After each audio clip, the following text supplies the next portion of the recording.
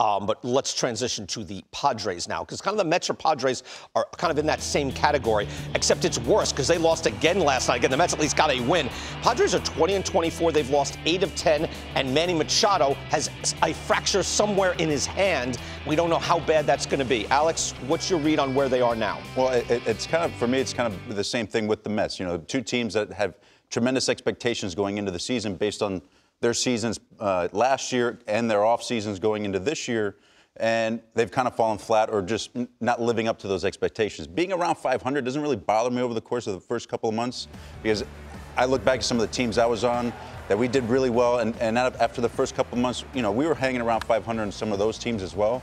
For me, it's all about the expectations and dealing with them after having a season like they did last year, both teams, the Padres and the Mets, where, you know, like I've heard Buck talking about, where it's like you go into the season, new coaching staff, new manager, you have some new players, not really sure how the season's going to go, just kind of see how it goes, and then you succeed. Now you're going into a season having already succeeded, achieved your goal. Now you want to take the next step with a bullseye on your back. How do you, as a collective unit, handle that kind of expectation going in?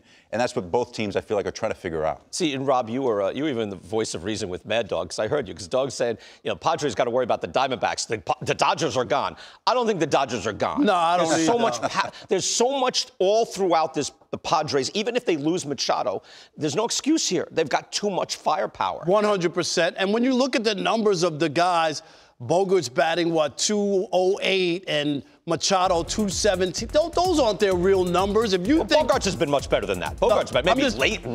But I'm just saying, but if you look at those numbers and you think that's where they're going to be when the season's done, you're crazy. And last year, the Dodgers ran away, won all those games, right? And then they got beat in the postseason because their pitching was up to par and big time and showed up in the postseason. This is a good team. They are going to be in the mix, and they have a chance to win a championship when everything gets right. The biggest thing for both teams, though, is just the divisions that they're playing in. Because when I look back, like the 2012 team that I was on in Detroit, we went to the World Series.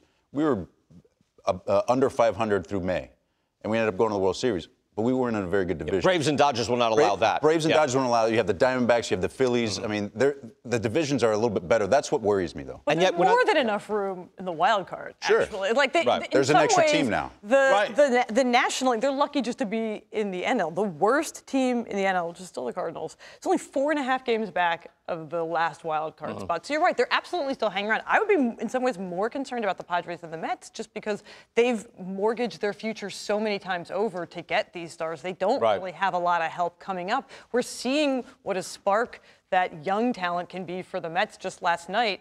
The Padres don't necessarily have that. All of their top 5 prospects are high A or lower. They don't have anyone homegrown. They've emptied it over and over. They've emptied the farm system over and over again. This is the team. Yeah, give me something then. What is this? Again, I try to look at actual production and actual facts that are there. But there is also, I acknowledge there is a team energy that the old guard used to talk about all the time. Is this what's lacking with the Padres? Something is not there. They're under 500. There is. I mean, I think they are, in some ways, as top-heavy as they seem. They have all this star power, but they're giving a lot of at-bats to guys who aren't Manny Machado, who's actually not performing great, but who's not Juan Soto, who's not Tatis, who's not Xander Bogaerts. And I don't think, it's not so much the construction. We're not seeing it play out in the ways we necessarily thought it would. It's not like, oh my gosh, there's so many shortstops, they're all running out to the left of the infield and they can't get out of each other's way. But it does feel like this is a little bit of a slap together team. They're on their 5th full-time manager since A.J. Preller took over. They're trying to change the vibe a lot. I just want to underline that because I did wonder, again, Bogaerts has been great, so there's no excuse there. Bogaerts has been their best player, and he's fielding well. But they did have Tatis and Ha-Seong Kim both. Ha-Seong Kim is a plus fielder. Tatis should be able to field the position at his age, and yet they got Bogaerts. So there are guys in weird spots, right? Yeah, but also I think we got to be careful. Last year we saw the Phillies get off to a slow start. They made it all the way to the World Series, and they turned things around. It's a long season. Because they have talent. And Bryce Harper was a big part of that. And these guys, if they turn it on at any time and they start to click and these guys are starting to perform, I'm to me, they're going to be viable. You can't. This is baseball. You agree? And we're in May.